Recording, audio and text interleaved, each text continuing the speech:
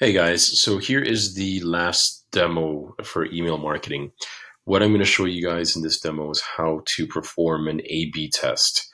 And just kind of quickly taking a step back because I don't believe we've covered this concept in class yet of what an A/B test is. But an A/B test is where you're testing one single variable in your campaign in order to see what version of that variable works best could mean different things. It could mean whatever drives the most clicks, whatever drives the most opens. As you'll soon see, there are about 4 or 5 different variables within an email that we could test so that we can measure which version of that campaign or of that email was more effective. So let's jump right into it. And I think just once you kind of get a visual, it'll start to make a little more sense. So what we're going to do again is go through the motions of creating a new campaign. And we're going to select email again. Except this time we're going to go to the far right and select A/B test over here.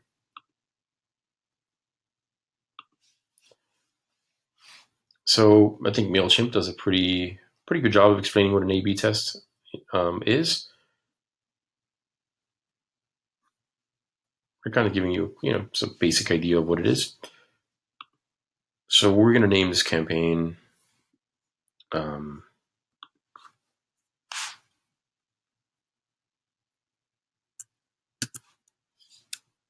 don't know, maybe. So my shop is running a Christmas sale, and I want to see what version of the promotion I'm going to offer through email engages my subscriber list more or drives the most traffic to my website. So let me click on begin.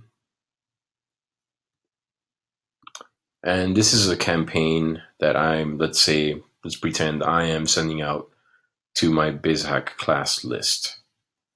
And I'm going to send it to the entire list. I'm going to click on next. So here's the big takeaway with A/B testing. These are the 4 variables that MailChimp allows you to test. And you can test up to 3 combinations as you see there. So what that means is if I want to test the subject line, I'm going to send out 2 different versions of the subject line to 50% of my list. And as you can see, you can increase that or decrease it.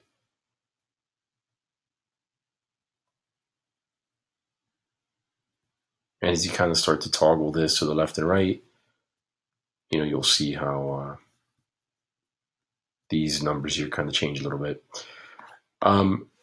So what this means is I am sending 2 different versions of the email in which the only thing that's different is the subject line. The content of the email is exactly the same, but only the subject line is going to be different.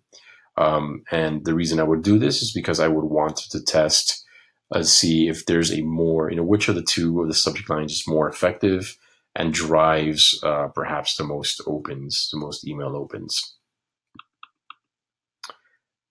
Here, as you can see, you can also test out the from name.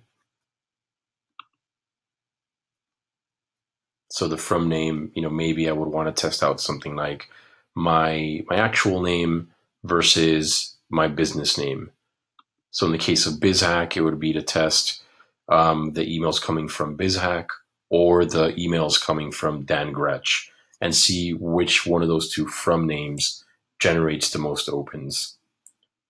Same thing with content, but here we're kind of perhaps playing with some of the pictures used within the body of your email. So, the text will remain the same, but you have different, you have a different image that you want to use, or you're considering different types of images. So you would, run an A/B test to see which image within the body of your email generated the most link clicks, perhaps. And then lastly, lastly, you have your send time. So what we would be testing in this instance is sending out the same exact email but at different times to my list. And again, you're kind of splitting it. When we say we're sending it to 50% of our recipients, and I'm sending out 2 separate send times, what that means, or in this particular case, they changed it to 100. I just caught that. It means that 50% are going to receive it at a certain time, and the other 50% are going to receive it on another time. So, the whole thing is that one subscriber there's not going to be any overlap, meaning a subscriber will not see both versions of the email. MailChimp is going to divide your list in half, or at least whatever portion of the list you want to test it out with here. So that way, there's no overlap and not one subscriber see 2 versions of the email. So one group will see one version, group A will see version 1, group B will see version 2. And we'll see, what sort of generates the most opens or most clicks, whatever it is that you might be testing for.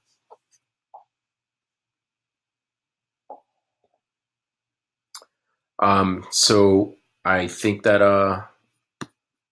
so let's just kind of go through the motions here. We'll do 2 subject lines for this demo. Let me go to the next step. So here you can see, here you get to name what your taste is, what your test is. You get to personalize the to field. So if you guys recall, this is where, you open or you greet the subscriber by their first name. And then down here is where you're going to enter email subject 1, subject 2, and notice there's only one preview text line. So for this particular test, again, we're only testing that one variable in this, and that one variable in this test is subject line. So they're both going to have the same preview text.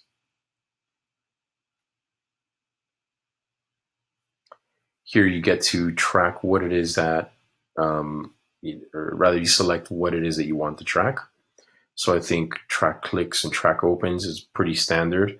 So that's what you want to sort of leave. As you can see, that's what they kind of left there by default for us. In fact, they don't let us, we can't uncheck it. So at the very least, you have to track opens and clicks.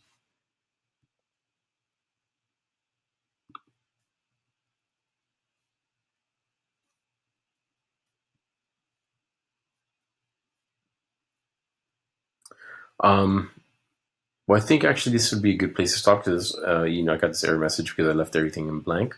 The next step would be, designing the email, which we're not going to get into because we already covered that in the previous video. But I think the biggest takeaway here is just understanding what an A/B test. So just to quickly recap, an A/B test is where you're testing one variable of the campaign, or rather, so you're testing by sending out different versions of the same campaign in the for purposes of email marketing. We're sending the same email out, but testing MailChimp allows us to test any one of these 4 variables here.